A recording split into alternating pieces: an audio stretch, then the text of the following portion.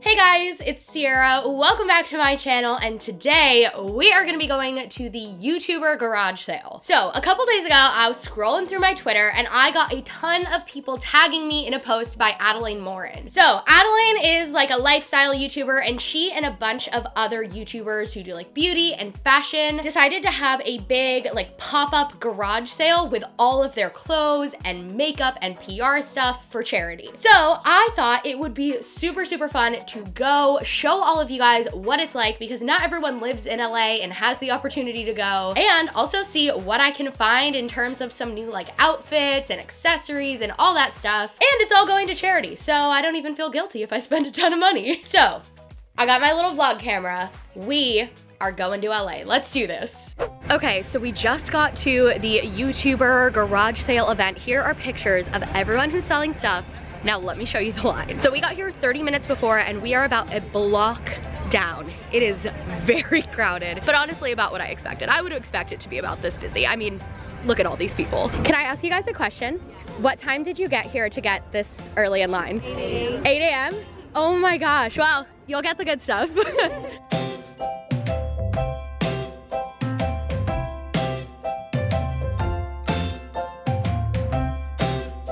And there's Skylar. Okay, you guys, the line is moving. It's like 12:05 right now, and look who we ran into. It's Rachel. If you guys remember her from Confidence Makeover, her channel's Ladle by Ladle. So we are going to hit this sale, the three of us, our squad right here. Woo! Let's do it. Okay, so the line has slowed a little bit. A security guard just told us they're keeping 75 people in the like warehouse at a time. So as people get out, we'll get in. It looks like there's maybe 100 more people in front of us, so it's gonna be a minute.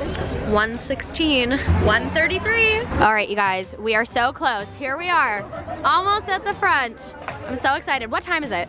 1:45. 1:45. We got in line at 11:30, so it's been 2 hours and 15 minutes. Oh my God. Let's do it. Okay, so they are labeled by who it is. So this is the Emma Chamberlain rack, Nikki DeMar rack, Adelaine Morin. Whose rack is my style? Who should we start with? This could work.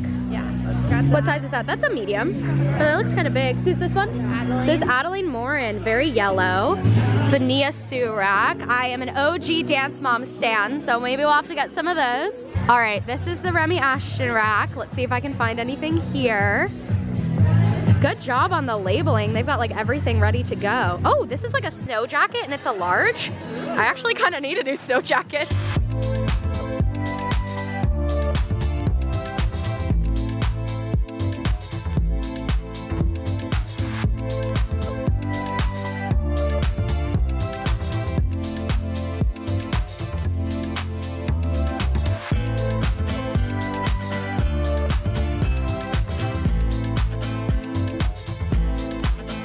All right, guys, so here is my final products. 2 bags and a box of shoes.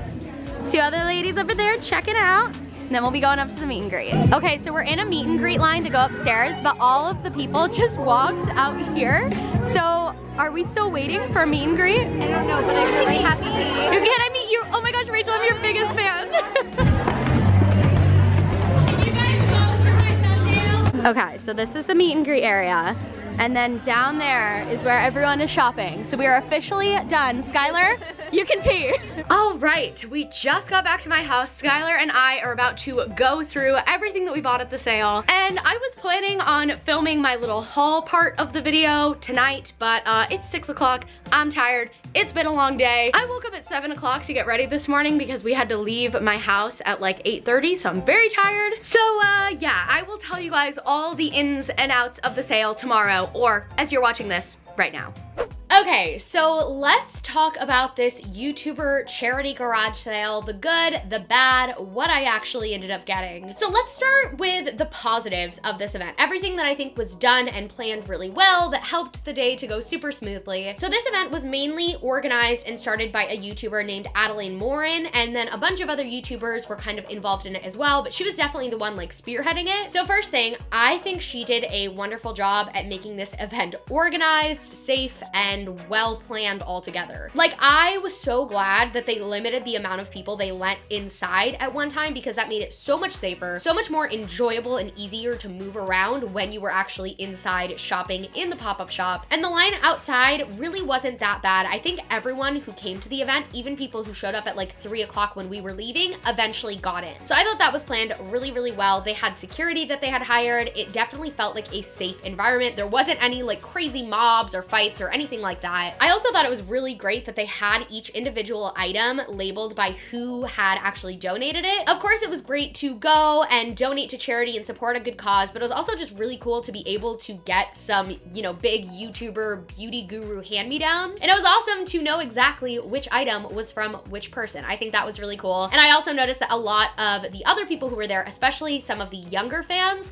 were so excited at the idea of actually wearing, you know, Nikki DeMar's jacket or Adelaine Morin's shoes or Alisha Marie's shorts, whatever. I think that was cool, and it probably took a really long time to label everything, so thumbs up for that. They also priced all the items really fairly. Like, we were having this conversation in line, me, Rachel, and Skylar. Is everything gonna be really cheap? Is it gonna be marked up from the retail price because they belong to YouTubers and it's for charity? But I felt like everything was only slightly higher than like a thrift store price. Like, when I go through each of the items I got, I'll tell you how much everything was, but I thought everything was priced really fairly. And the last thing before I get into some of my criticisms, it was just so cool to see how happy this made so many of the younger fans especially. There was this little girl in front of us in line for the meet and greet who was in a big girls supporting girls sweatshirt. She was with her mom. The mom was like, honey, are you so excited? Like, you're gonna meet your favorite YouTuber. The little girl was like so excited. She was like crying and just so happy. And it was so cute to see like how happy this whole event made so many of these young girls and a lot of the older fans too. Like, there were people my age and older who were like equally as excited. So it was just cool to see all that positivity come out of the day. But with that being said,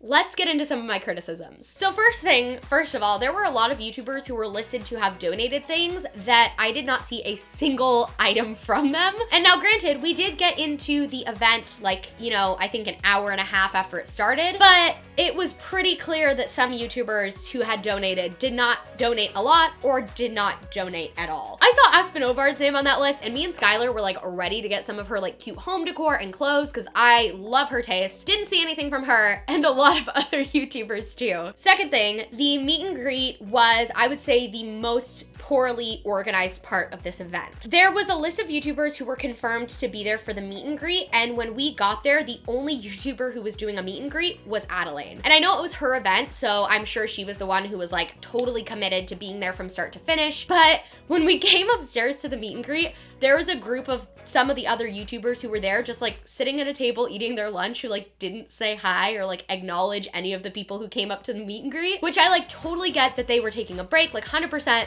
But I feel like if I was at a meet and greet and I needed to take a break, I would go do it in a different room because it was a little bit awkward, especially if, you know, a fan was walking up the stairs who that person eating lunch was like their favorite creator in the world. It would be kind of sad to have them just like not acknowledge you. So that, I thought that was a little bit poorly organized. And you guys also saw in that vlog clip, there was a period of time where we didn't know if the meet and greet was like canceled or if it was still going. All the girls who had been upstairs taking pictures just kind of like walked downstairs and left. And then when we got up there, it was only Adelaine still doing photos. So I thought that whole thing was not quite as well organized. But that being said, I have to give props to Adelaine for that because she was so sweet. She was so nice to us and to everyone else who was there. And you could tell that she was just a really genuine person who wanted to make sure that everyone had a good experience. And my last critique, I think it would have been nice if they had some YouTubers donating clothes who were of a wider size variety. The people who were attending the event like me were in all different sizes. You know, there were some girls who were super small and some girls who were plus size, some girls like me in the middle, but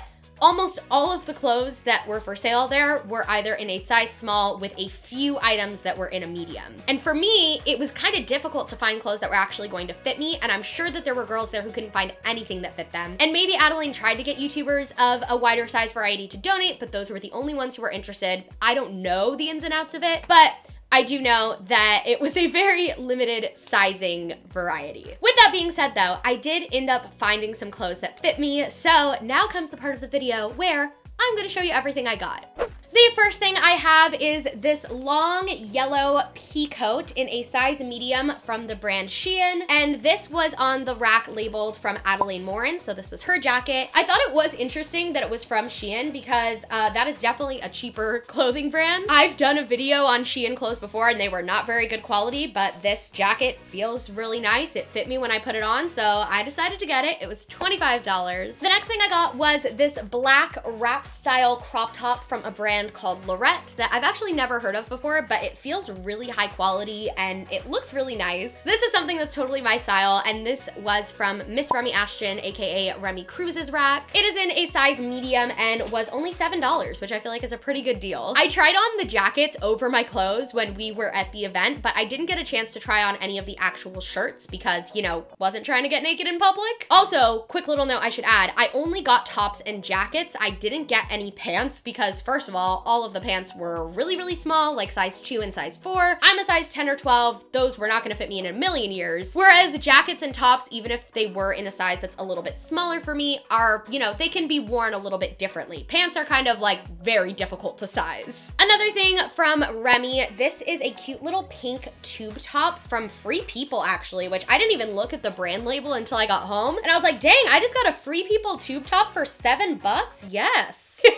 But seriously, I was excited about this. I don't wear a lot of tube tops, but I've been wearing like jean jackets a lot lately. And I feel like this would look so cute under a jean jacket and I wouldn't even care that it was strapless because I could just wear a regular bra and you wouldn't be able to tell because of the jacket. Oh, also didn't say the size. This is in a medium/large, which is my typical size at Free People anyways. So this is the one thing that actually came in my size. Next, I got this denim jacket with this cool kind of like pink crochet detail around it. Looks a little bit vintagey, retro. This was from Alisha Marie and it was only $10. Also, it is from Shein, which surprised me because again, pretty cheap brand and these girls can probably afford a lot nicer things than Shein. But either way, I thought it was cute and it was in a size large, so it fit me well. Next up, this jacket, which I was very surprised fit me because it was from Emma Chamberlain's rack, but it's this little white windbreaker from the brand Alligator, which I haven't heard of, but it looks really nice. This was $35 and it feels super high quality. I'm guessing this is something that she wore like really big and baggy, but on me, it fit perfectly and it doesn't have any sizing tags on it. So I'm thinking it must just either be like one size fits all or the tags were just ripped out, but it fits me really well. Now, this big box right here was a freaking pain to carry around the event and carry to the car, but I had to get it because these shoes are so freaking cute. So this was the most expensive thing I got. These are a pair of high brown boots from Tila Dunn. The brand is Enzo Angelini. I don't know, I've never heard of that, but the shoes are so cute. These are in a size 8. I'm usually a 7.5 or an 8 in shoes, so I didn't even bother trying them on, so hopefully they fit. But I have been looking for a pair of high brown boots like this, and even though these were $50, which is really expensive for like a charity event, these feel so freaking nice. They've clearly never been even worn. The bottom of the shoes are like brand new, untouched. And I just think these are so cute. They also have elastic on the side, so they will probably fit my big calves, which is great. And I think I said these were from Tila Dunn. This was the only thing I got from Tila's section, but probably my favorite thing that I got at the event. And I got a second pair of shoes, these little pink sneakers that definitely had been worn, but they looked pretty brand new other than the dirt on the bottom. So I'm guessing these were probably only worn once or twice, and the laces are like super, super clean. These were $20, and these were the only thing that weren't marked. This is the only item that I got that it didn't say what YouTuber had donated it. These were in a pile of other shoes that had Alisha Marie's name on them though, so I'm gonna guess these were from Alisha. They kind of look like her style too, with like the light pink and the gold on the side. So that's what I'm gonna assume. They are from a brand called Canis, I think. Never heard of them, but really cute shoes, and these were 20 bucks. And there was a ton of like makeup and beauty products there, but by the time we got in at 1:45, they had really been picked over quite a bit. I did find one product that piqued my interest though. This is a Kopari Coconut Rose Toner. This was $20, brand new in the packaging, donated by Janine Amapula. And I have actually just recently got into toners. I love toners, and the one that I've been using just right now. So when I saw this, I was like, I love coconut, I love rose, let's get this and try it out. I probably could have bought a toner at the store for around the same price, 20 bucks, but at least when I bought it at the event, it was going to charity. So got this. And the last thing, I got. I can't believe I actually paid money for this. I can't believe I actually bought this, but it was for charity and it's pretty freaking hilarious. So I had to buy it. Skylar and I were walking through the racks and she pulled this off the Nikki DeMar rack and we started dying laughing. This is like a silver chain rainbow bedazzled bikini top and it was $5. It's like a necklace like clasp at the top and like necklace chain, but it's a bra and I have no idea why the heck Nikki DeMar had this. If she wore it for a video, I don't know, but we were intrigued, so I bought it.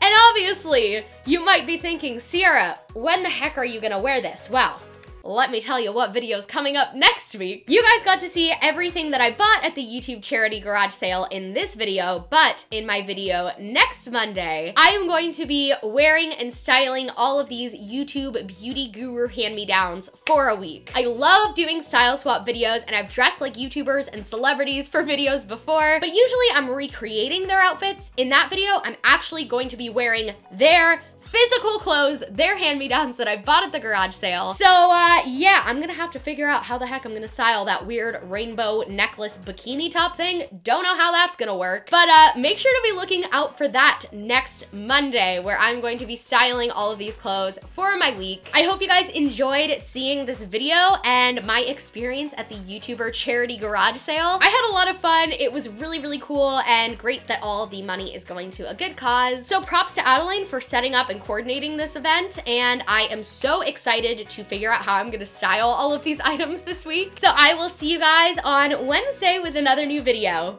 Bye!